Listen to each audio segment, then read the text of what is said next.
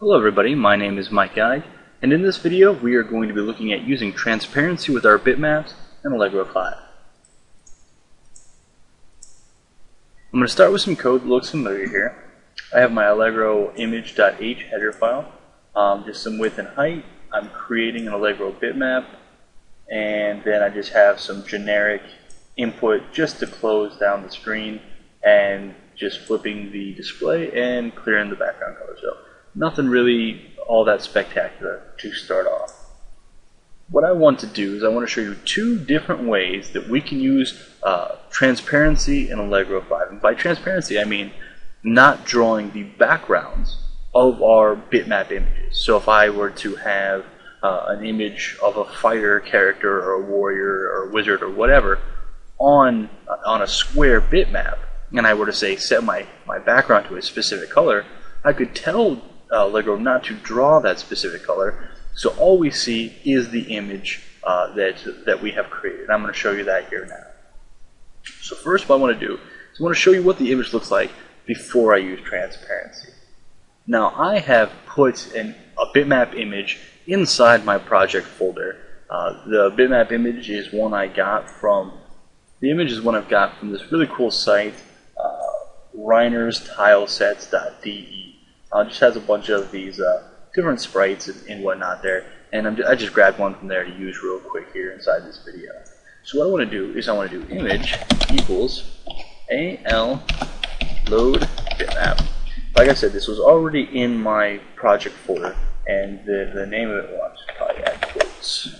Name of it is flygtw0000.bmp, and I'm just loading that into my bitmap here.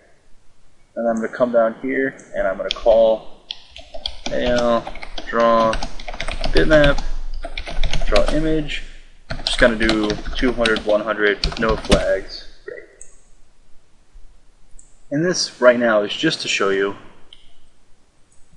what this guy looks like without any transparency whatsoever. So you can see it's this kind of bluish dragon with this brown background. Alright, so our goal is to get rid of this brown background so that so in our game we don't see it and we just see this nice neat blue dragon. Alright. Now using Photoshop, I loaded up that image and I checked the color of that background, and that background is 106 76 48, and it's that weird brownish background. So there is a function that Allegro has called al convert mask to alpha, and essentially what that does is it converts what you would call a mask color, in our instance that's that background, into an alpha channel. And what an alpha channel means is whether it's completely opaque or completely not opaque, so completely seeable or completely invisible. And so in the case of using this function, we're going to turn our mask color, our background color, into a completely invisible background. And so you'll see here we'll do that. I'm going to do al convert mask to alpha, and it's going to ask me for my image. I'm going to pass it image, and it's going to ask me for the color map, or the color mask that we're going to use. So it's al map RGB. You may have heard me talk in the past how 255-0255 is kind of a standard for transparency. A lot of sprites you're going to find are going to have 255-0255 as the background color, and so it's just one you can easily remember how to get rid of. But in this case, it is 106 76 48. Alright, so that's it. That's the only function I'm calling here. That's the only difference between the two times I'm going to run it. And what this does is it loads our image, and then it obliterates that background, turns it transparent. I'm not modifying my draw function at all, and we're going to run this. And look at that. Perfect. So we've got our dragon, and the background has been completely removed. You would never even know there was one.